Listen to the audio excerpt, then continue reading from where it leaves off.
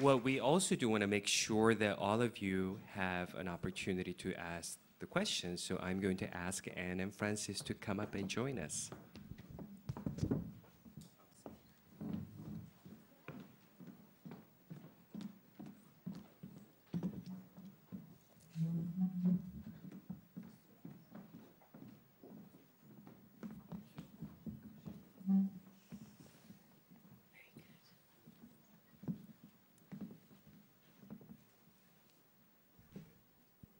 Well, I really shouldn't take any more time, so should we just go right into any questions from the audience? Don't be shy. Oh, at the very end over there. Is there a microphone? We can hear you. Go ahead. But we're trying to record, so actually, just a second. Yeah. Hi, hello. Thank you very much. This is a question for Francis Morris. We quickly saw the additional building that's being added to the Tate Modern. I wondered if you could quickly expand upon what is going to be exhibited there, and if what is exhibited there is going to become a part of your collection. Thank you. Easy answer. The principal drive behind having a new building, or the first driver, was that when we built Tate Modern, there's very little back-of-house space. There's very little space for the kind of educational and additional programs that a museum wants to do and needs to do to engage with its audiences, and particularly its local communities. But we're also, our collection is expanding. And even Tate Modern, as we built it in 2000, was not significantly, wasn't the kind of sea change in terms of size that would ensure us a long-term future. So in terms of the display, or in terms of art, the ambition for the new building is the permanent collection. It will allow us to show a broader range of material from the collection, and to do it in a number of different ways. And we have some the kind of galleries that we haven't had in the old building that might be more suited to smaller items, works on papers, as well as some much more flexible spaces. It's a new build, it's not a conversion, so we can move walls around. And what we're working on at the moment is what we'll show and how we'll show it. But that is a secret for now. Actually, I think this is a question that is applicable to the two other museums, because both MoMA and Art Gallery of New South Wales have expansion plans. So maybe I can ask both Anne and Suhanya to just give 2 sentences about your expansion plan. I'll have a go first. The Art Gallery of New South Wales has wonderful ambitions to expand its bottom line, mainly because the collection, less than 5% is on show in our gallery, and we've been collecting, consistently for over 100 years, and it needs room. It's had series of expansions over its history, but not in any significant way. So the footprint is there to move, adjacent, right next to it, so not a second site somewhere else like Tate did. And there is a site there that we're working on right now, so we're going through an architectural competition, and hopefully by March of 2016 we will have an architect and a design and a development in sight,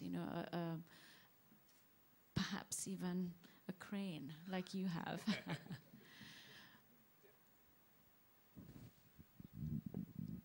And for MoMA, maybe we had a little bit of the opposite phenomenon as Tate Modern.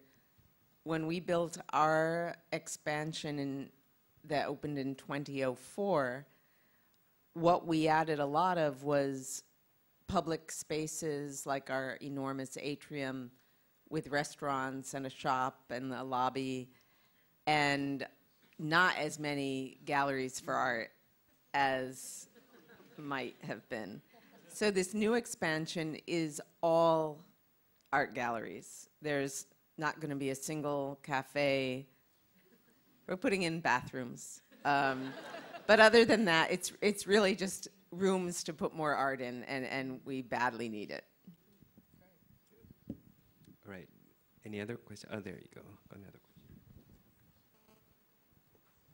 My question is related to the controversy that was mentioned, and Frances Morris also addressed how she embraced controversy. Definitely, there are a lot of positive aspects of controversy, such as PR. But in terms of the negative areas, how do you manage it? Say, for example, like the orange pyramid that's, even locally is catch a lot of attention that Tate Modern has recently shown.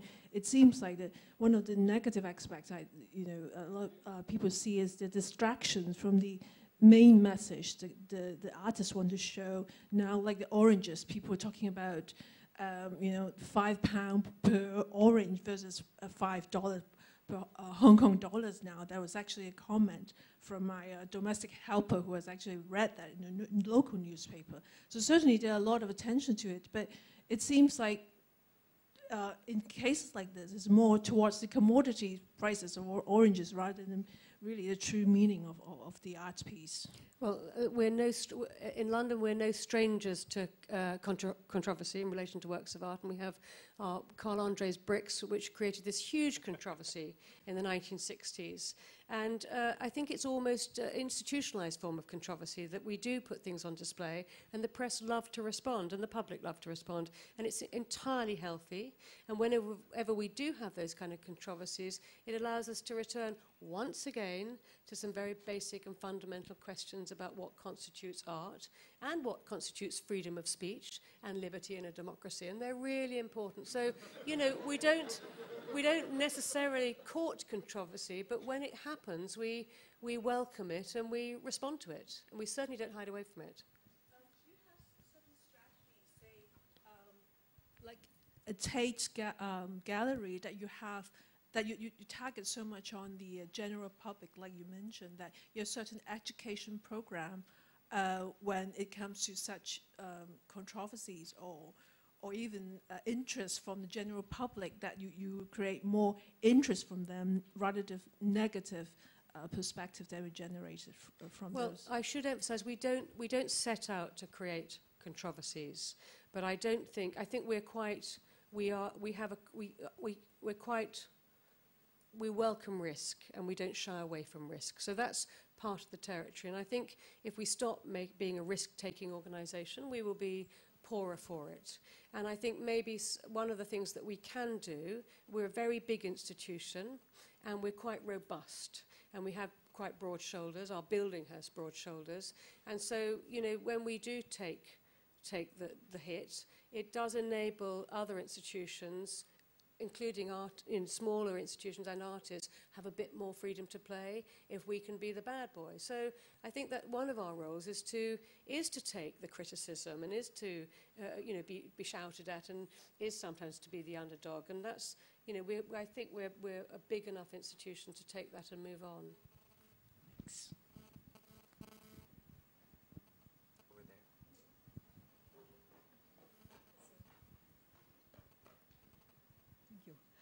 I represent a group of Hong Kong artists. It's been, from the point of art history, it is the postmodernism is dead already. So the world is talking about the artists within the world of artists. They are talking about postmodern art. So from the three galleries here, what do you think of the collections about the worldwide in terms of the postmodern art? I'm sorry, could you repeat the last part, please? What do we think about postmodern art? Postmodern. I think we're going to have to spend about 2 additional hours to debate our different definitions, but Anne, do you want to try? Sure. That's the first I'm hearing that term.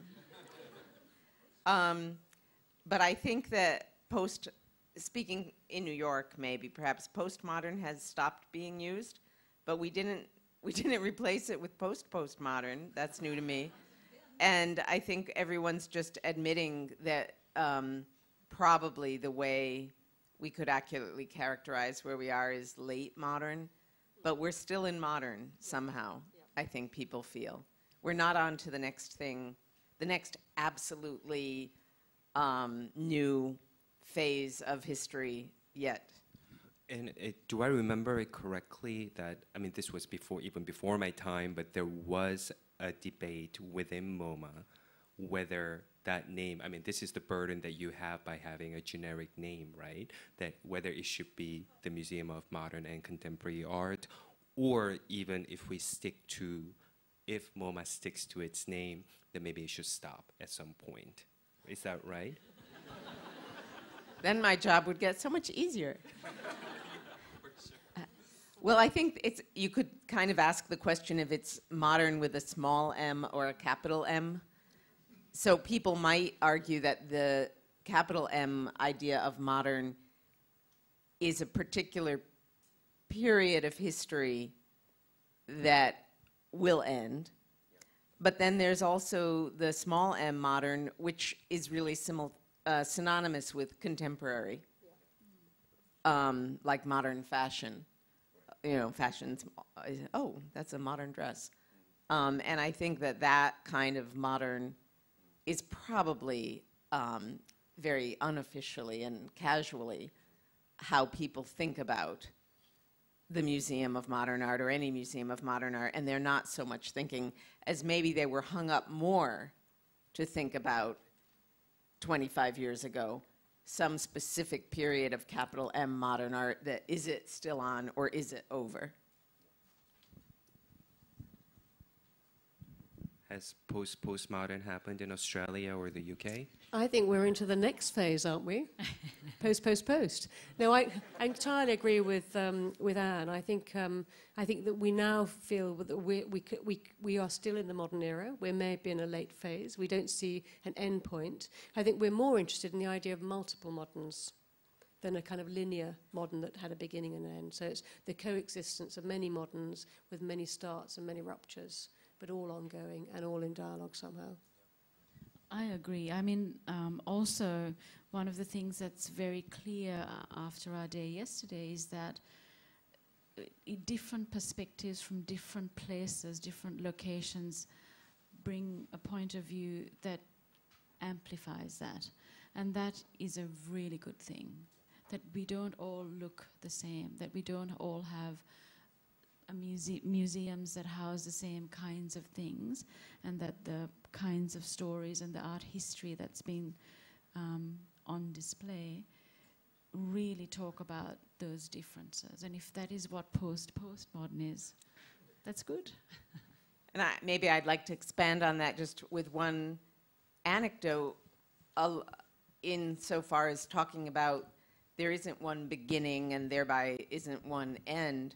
You know, people think about all the time how the Museum of Modern Art began with this group of painters who I mentioned before, Cézanne, Van Gogh, Seurat, and Gauguin. And people sometimes ask, oh, but didn't modern art really start, for example, with Edward Manet in Paris? Or perhaps didn't modern art really start at the beginning of the 19th century? And they really ask us to analyze without any doubt, you know, why is it that the beginning of modern art is post-impressionism? And the reason is very simple. At MoMA in 1920, or in the years leading up to our opening in 1929, in the mid-20s, the Metropolitan Museum of Art up the street collected Impressionism. They were good with Renoir and Monet and so on. They stopped before Van Gogh and Cézanne. And so it was purely a kind of accidental happenstance that at that particular moment, the conservative curators at the Metropolitan said no to Cézanne and Van Gogh. So the Museum of Modern Art said, okay, that's where we'll start. But that's it. That's the whole grand logic behind it. But you decided to call it modern and stuck to it for 85 years. Yeah. It's about opportunity, isn't it? It's being opportunistic, and that's what Queensland did as well. Any other? Oh, there's a question back there. Brenda, on this side.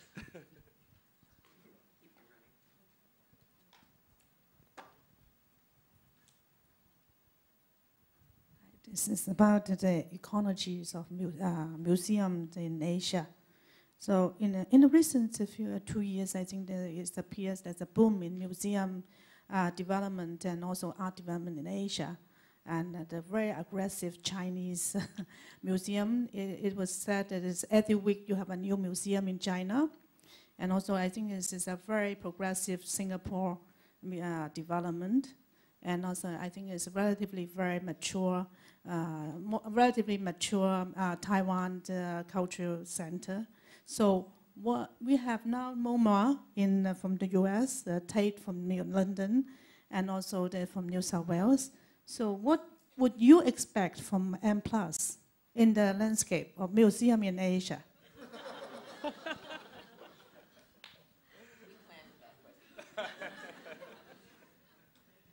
Well, maybe I can begin. There are lots of things that we expect. We have very high expectations. But Good. high degree of confidence as well in the team that can deliver those. But from a personal point of view, and I travel quite a lot around the world, particularly in areas that we're undertaking research and we're beginning to try and get to grips with contexts. And I look to M+ to have an insight into the recent history of art in this region, and to have a regional perspective, as perspective from Hong Kong, on the international art from the times we live in.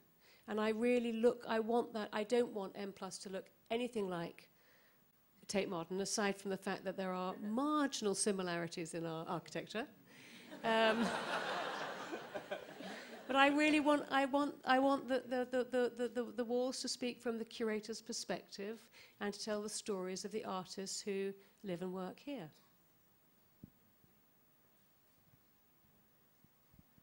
Very hard to add to that, Francis. Except, I mean, absolutely, the regional perspective, how you decide to respond to the rest of the world from the lens of Hong Kong, I think that's what we're all wanting to see. And clearly, it's such an energetic region with so much happening. It's, there's huge potential to engage with that and then see how that connection works internationally around the globe. And I forgot about Japan. Japan also have very good museum as well. So how would M+ to have a comparative advantage? And also because it seems that the force of the Chinese museum is quite diverse, but this is quite strong.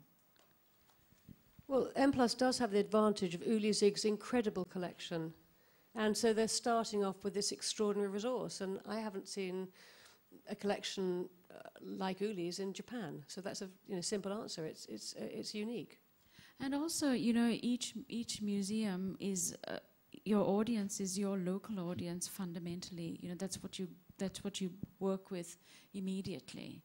And so, the museums in other parts of the world are working and talking to local audiences. So that's definitely part of what you will do as well as much as we do. What do you expect from us? I think We're looking at you. yeah. Not to, this sounds like false flattery, and I don't mean it that way at all. But the idea that there have already in these 2 years been 8 one-day or 2-day workshops and evening talks with colleagues from around the world, and that will go on till the museum opens, already is a sign to me that the people at M+ are thinking about what is a museum. So it's not only that they're saying, here are the things that other people do, let's go do them. They're actually asking themselves the question and asking in a very open public way. You know, here we have the very kind of rare, to say the least, opportunity to invent something. So if we say we want to do it this way, we can do it this way. And if we say we want to do it that way, we can do it that way. And instead of just doing that, they're really asking lots of questions and doing lots of research and discussing with all sorts of people they may or may not agree with, or whose situations may or may not be analogous to theirs, to get their minds going and open their themselves and their institution to possibilities that, in a way, we don't have the chance to consider in the same sort of way. And that, if you fulfill that, if you keep going in that trajectory and really listen to yourselves for what you want, that's something very exciting to us, I think. Perhaps maybe there was another side to that question that, I mean, I don't know if I completely agree personally about Japan and China developing very strong museum scenes. I think we can certainly say that about Japan having a very long history of institutions, but I don't think what our colleagues up here are saying is that, you know, it is not necessarily a competitive situation that we're going into, but we tap into the network of other colleagues and models, and sometimes anti-models, but with respect, that, and by being plugged into it and being supportive of each other, then you become stronger. Perhaps we have, oh, two hands.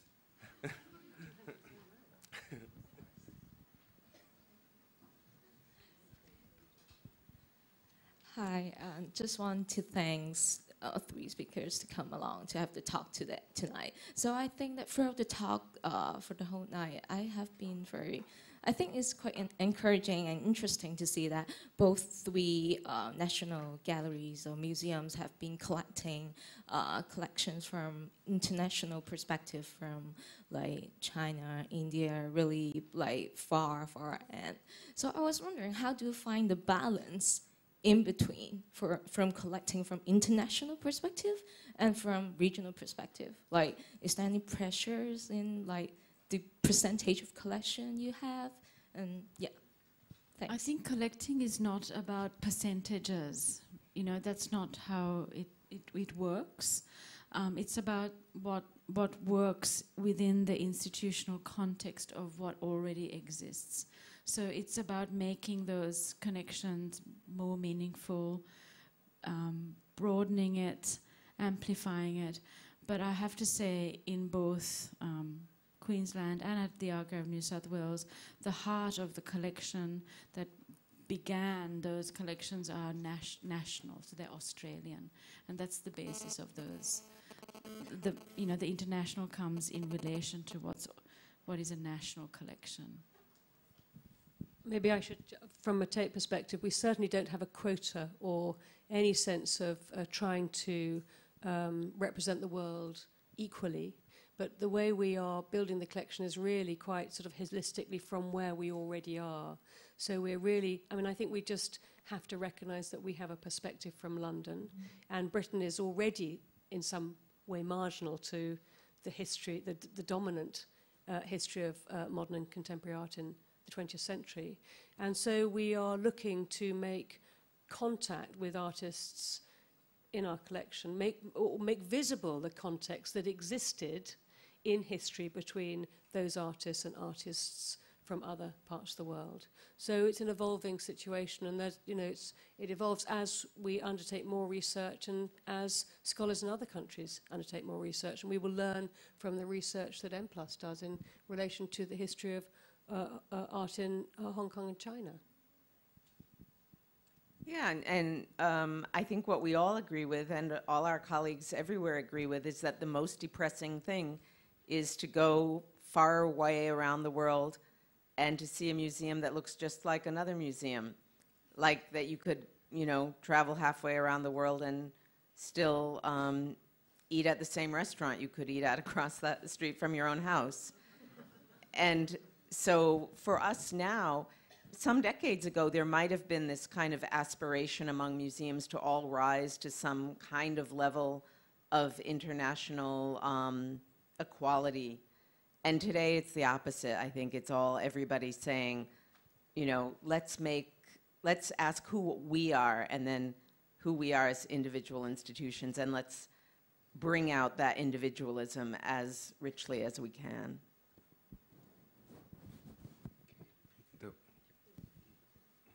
Thank you. I'm just curious that do you think today the biennial system is challenging the curatorial strategies of museums, and what is the difference between the curatorial practice in the museums and in the biennials or triennials? Thank you.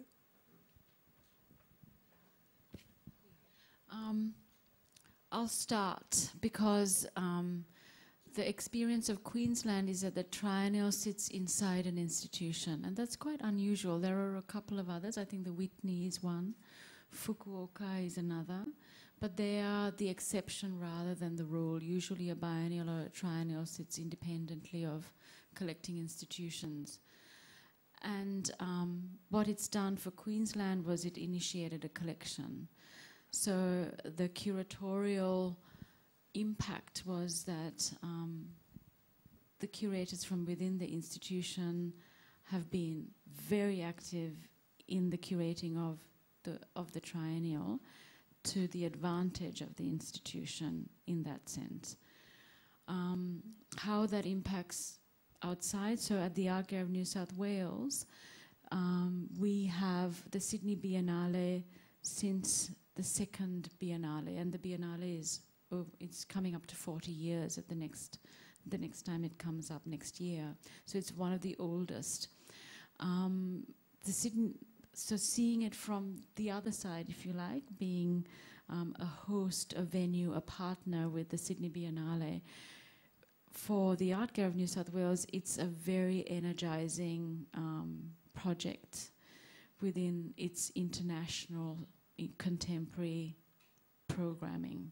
So it's every 2 years, it has a huge injection of what is happening in the world, but it's been curated by a different person each time. That's how the Sydney Biennale works, but a very strong conversation with the gallery's curator and that artistic director. I think it's had really wonderful iterations and then very unsuccessful ones as well. But that's just what happens with biennales and triennales. And that's a kind of positive example, I think, in your case, two really positive examples. But maybe something you were driving at that I'll just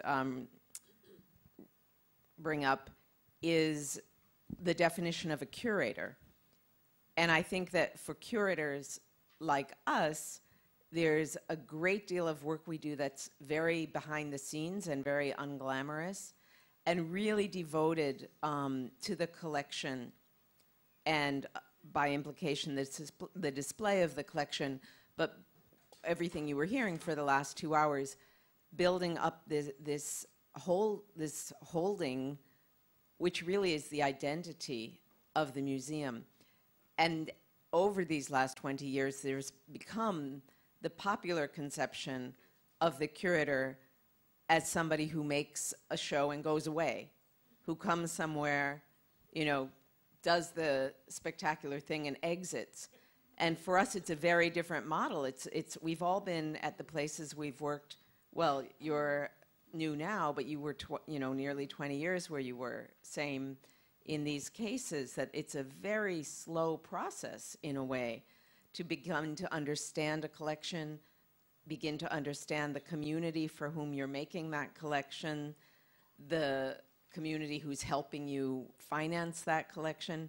It's a very, very, very different definition of curator. And the curator of a biennial and the curator of a classic gallery or museum, have certain points of overlap, but many different kind of things. And I think there is perhaps it's fair to say, speak for myself, not the three of us, a kind of irritation with many young people who don't understand the museum side of being a curator, because that isn't the visible side of curating at this moment. The biennial side is the more visible one. And I was going to also add to that, just quickly, is that collection making is very slow. It takes time. You don't really see anything for at least 10 or 15 years. No, and people actually, you know, we have to acknowledge all the time that we will be dead, literally, before it's known how good a job we did. We will be posthumously renowned.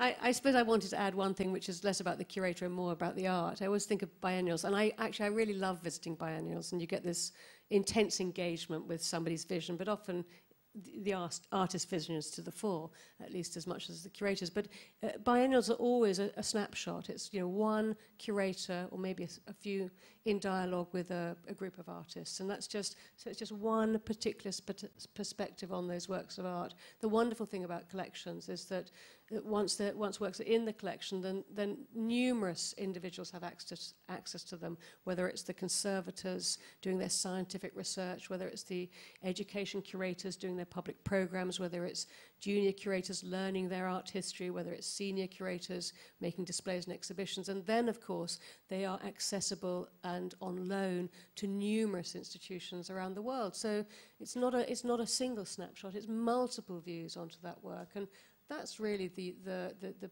fundamental difference between the work of art in a biennial and a museum. And the latter is so much more rewarding, and, as you say, it's a lifetime. Slow release.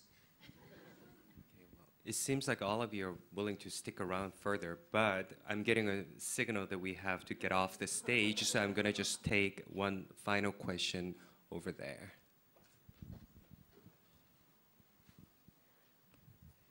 Thank you. I was just thinking that even though M+ has the wonderful collection, but it doesn't have a facility, whereas, of course, the other respective speakers tonight do have facilities with long and rich collections, and also long and rich exhibitions and histories of display.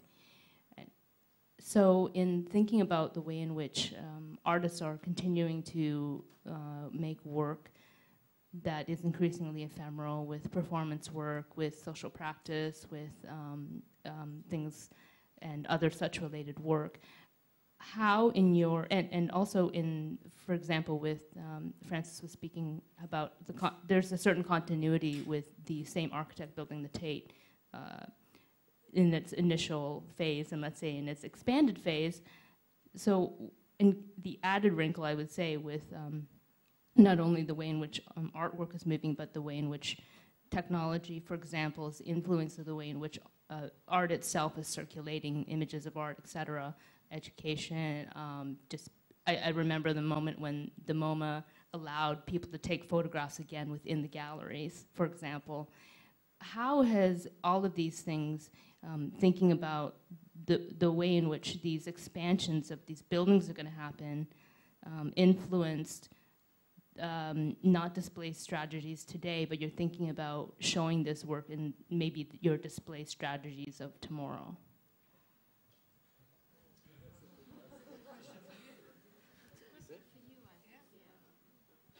Is it a question for me?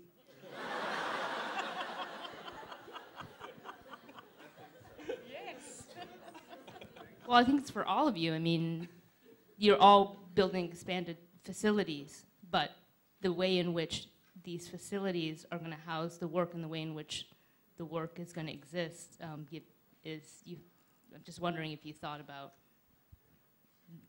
sort of how you're going to show them in these new facilities.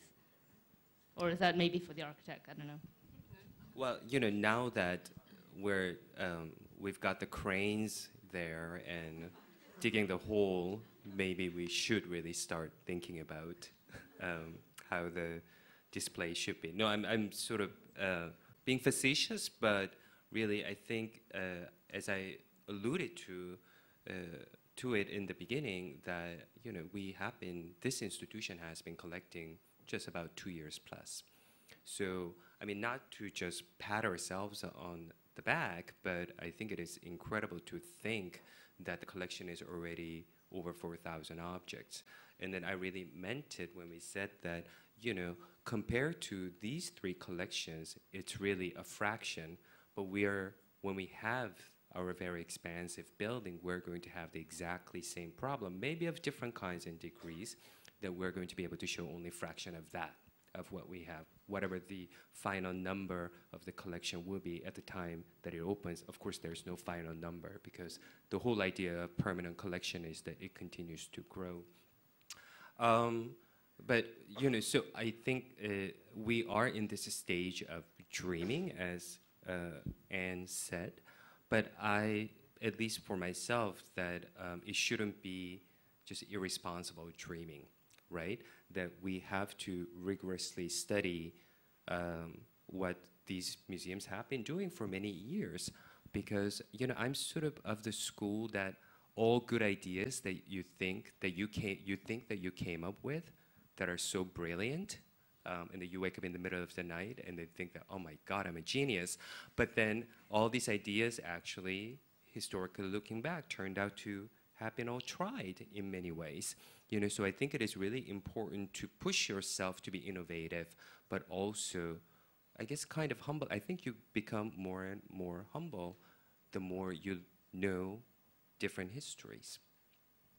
I think it is also, though, worth thinking when you're looking ahead and thinking about how you're going to decide what you're going to do, where you're going to do it, and how you're going to do it. That there are, in addressing that there's so many models of great practice, but maybe it's worth looking at some of the things that don't work in contemporary museums. And one of the things that I think we're all aware of is just how much work we have in deep storage.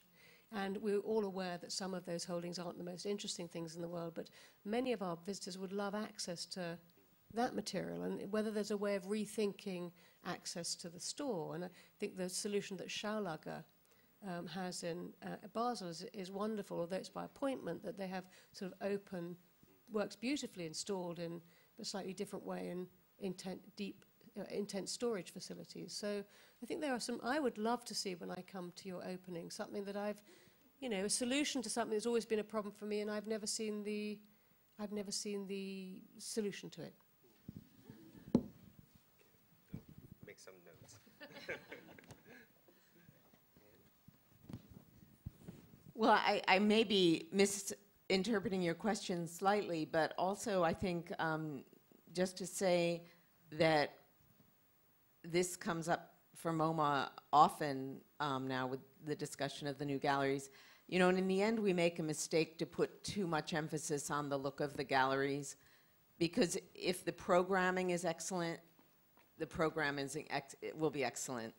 And when you think of all the great work, for example, of contemporary artists that takes place in Beaux-Arts buildings that are 150 years old, and when you think of all of the kind of creative work that takes place, say, by performance artists in spaces that were built for paintings, it's great that M+ will be working with great architects and thinking hard about how to come up with flexible spaces, varied spaces, spaces in which architecture doesn't get in the way, just to name 3 quickly.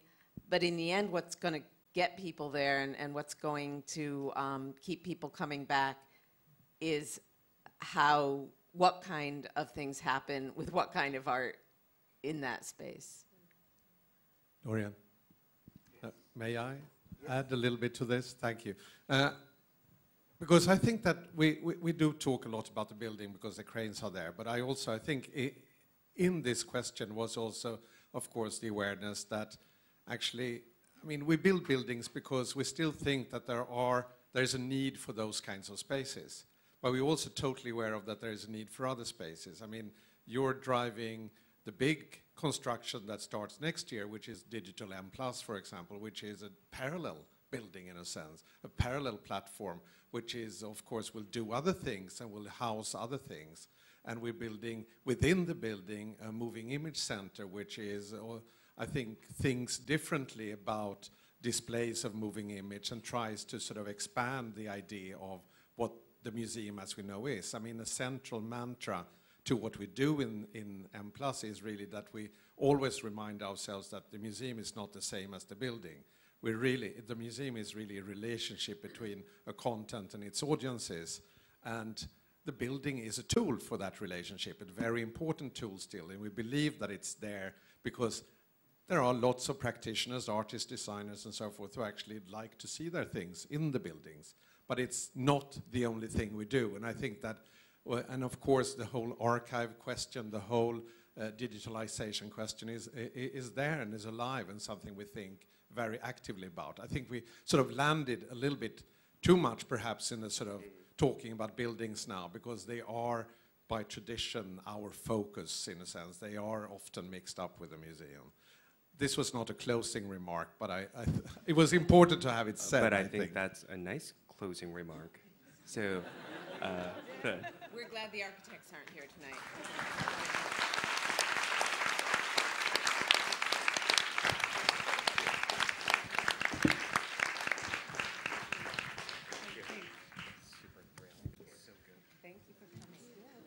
Thank you for coming, and I think we just want to thank Dorian and Lars and all their colleagues at M+ for having us. It was really an honor to be here on this occasion.